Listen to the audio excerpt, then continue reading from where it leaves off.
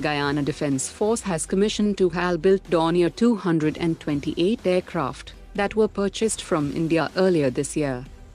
Mazagan Dock shipbuilders will deliver the first Nilgiri-class frigate to the Indian Navy next month. L&T is exploring to collaborate with defence public sector undertakings to participate in the Indian Army's 1770 FRCV project. Despite disengagement of troops from the friction areas in eastern Ladakh, there will be no immediate changes to the present Indian Air Force deployment along the LAC. The government is weighing options for the construction of a 8-kilometer twin-tube tunnel that will facilitate smooth movement of military personnel between Pangong Lake and Leh. Hindustan Aeronautics will debut the first prototype of its 13-ton Indian multi-role helicopter by 2027.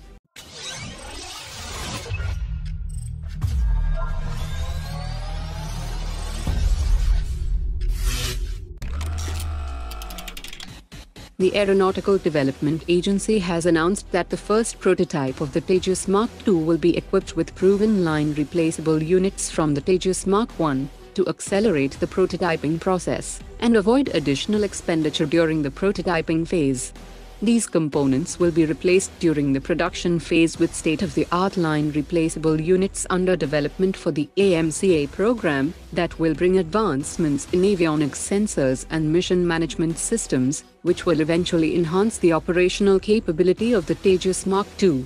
The Tejas Mk2 rollout is on track for October 2025 and first flight by 2026. DRDO, Hindustan Aeronautics and the Indian Air Force had explored the development of an electronic warfare variant of the Su-30. However, progress has been limited due to a lack of consensus and resource prioritization.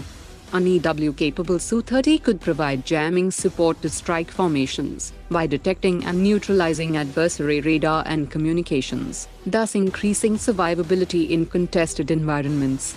China has already developed a J-15D electronic attack variant, which serves as a reminder of the growing gap in EW capabilities between the Chinese and the Indian Air Force.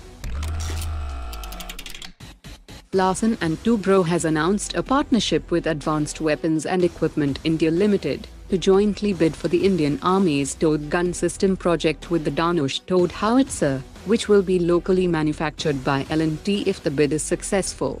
The tender is for 400 units, with the potential to expand to 1,200 units in subsequent phases. Today's top 3 comments.